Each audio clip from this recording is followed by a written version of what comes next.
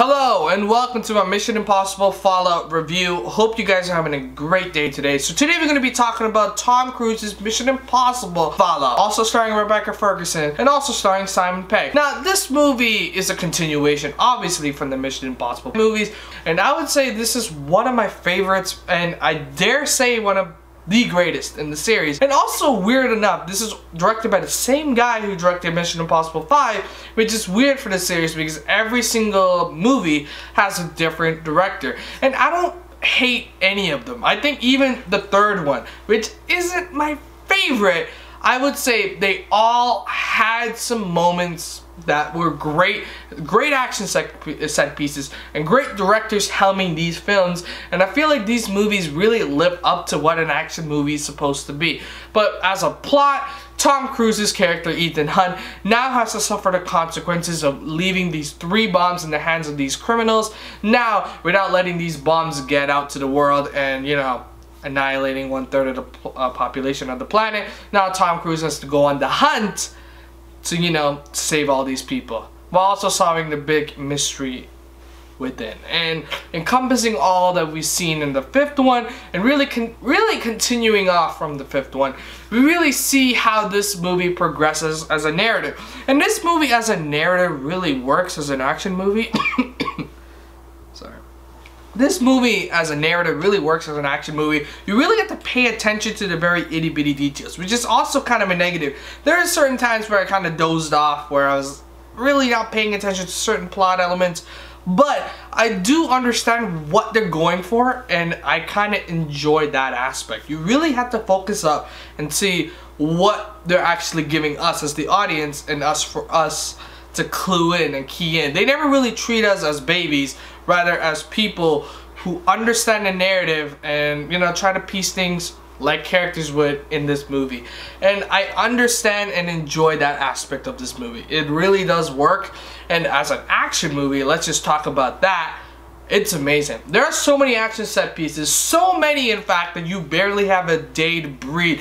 There's like literally like 2 hours into the movie, like literally 10-15 minutes before the movie literally ends, that's when I start looking at my watch. I usually look at my watch in between movies because that's when you know that, hey, the movie isn't picking up. But when you see a movie that's about to end, maybe 10 minutes before the movie ends, that's when you know, oh dang, this movie just riveted me throughout. Like, there was literally no way that I could breathe in this movie, because they made it so that every action sequence, every single set piece, and every single narrative piece fell in place, so you never really had a time to gaze at a watch or gaze at anything. You're always constantly looking at the film, and I enjoyed that. As an action movie, it does great wonders. As you know, Tom Cruise does all of his stunts, or most of his stunts. In this movie, he does a lot of his stunts, and he's really impressive as an actor. Scary, in fact, since he's 53 years old,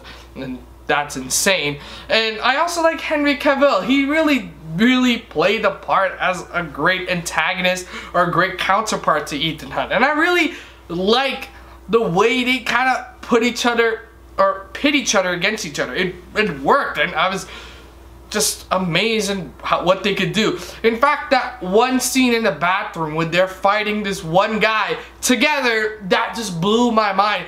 I saw it in the trailer.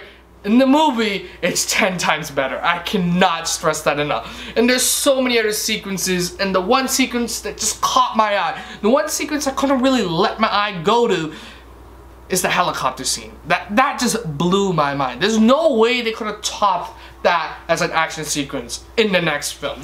I don't know any other way they would do that. It really felt real. It was just great. It was amazing. There's a lot of corny, I guess, unbelievable factors, but at the same time, it is Mission Impossible. You're supposed to believe the unexpected, and I like that dynamic they blew up. I am really just excited to see where the next movie goes from this on out. I like the 5th one. I'm not even gonna hate on that one, but the 6th one really showed me that, okay, narratively and action-wise, we can make a story that works and fits and just blows everyone's socks away.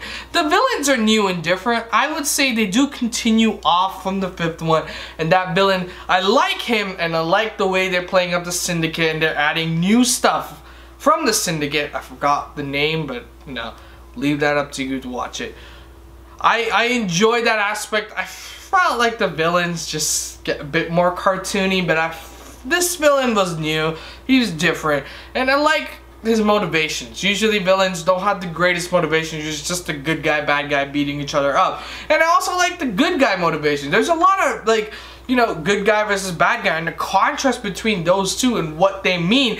I really enjoyed that dynamic. It worked for this movie. It got me invested for what Tom Cruise stands for, and this movie really shows why his character wants to fight for good, even though at times you can be like, he could turn on us, he could be a douchebag, he can kick our ass, but he chooses not to, and you see why and what his reasons are, and it really makes you invest in this movie and gives you a certain point of perspective on what this character could do. It is gritty. It just never lets you go. There are certain scenes that I felt like they wouldn't be PG-13. If they just gave it an R rating, it would have been blowing off your socks away. I do agree that it should be PG-13, but god dang, I was just one step away from like, they could have. They just could have. It just would have worked. I don't know what else to say. That this movie really doesn't really suffer from anything. Maybe it drags on a little bit, and that's just me saying that due to me saying in the beginning that I was kind of toward the end, I was like, oh, it's a happy ending, kind of drags out a little bit. I'm like, okay, alright, yeah. Well, you know, happy ending. I was trying to get up and just leave because I enjoyed it. I felt like maybe I was a bit too exhausted, and I felt, yeah, you know, you just finish it up a little bit.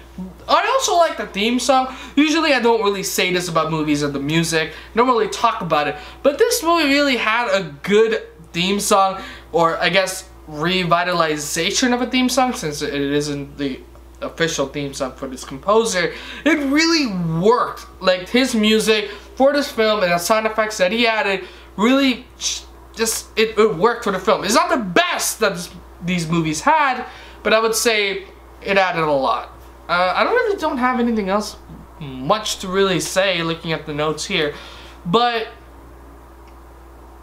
yeah, that's all I could really say as a negative. There's very few, in fact.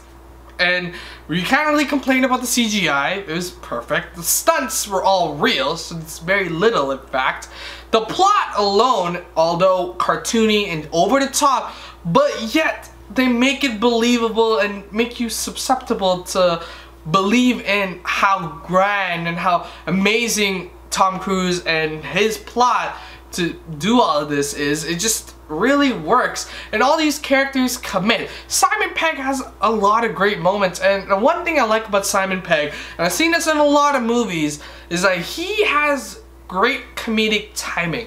Even in movies that he's not part of, maybe the Mission Impossible series, I would say that he has the greatest comedic timing. Even in this movie, where an action movie, it's really hard to do comedy. We've seen that from Michael Bay. We see it here, and it's just done so perfectly. There are times where I'm just like, yeah, there's no other way they could have like did that. That was perfect, and it just made you like sigh, like, okay, great. Simon Pegg's here. That's amazing. I don't have any other negatives or anything negative to say about this movie, except for maybe there are times where it does drag on a little bit. Just a little bit. It's not too much though. I feel like the runtime is perfect for this movie, but at the same time, throughout the end, it does run out a little bit. And maybe even towards the end, I feel like that whole plot kind of just, you know, gets a bit mumbled and, you know, hinges on a little bit of a, it's impossible. But, you know, like the name suggests, I guess they followed through. I will see you guys in the next movie review, or I guess next video. Pieces, deuces, whatever it is. Let me know if you like this movie. Adios.